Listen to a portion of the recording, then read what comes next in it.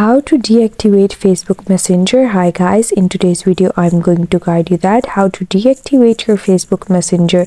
So the process is very easy. You just have to follow me step by step, and let's dive into the video without wasting any time. So first you have to come to your Facebook Messenger and click these 4 lines on the top left corner, and then you have to click the settings here on the top right corner, and you have to scroll down to the bottom and click see more in account center, and then you have to click personal details over here and choose this account ownership and control, and then you have to click deactivation or deletion and choose your Facebook over here.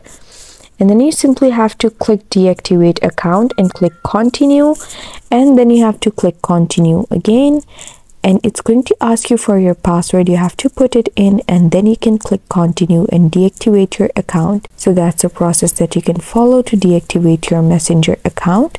I hope you found the process easy and liked my video, and if you did, please don't forget to like and subscribe my channel.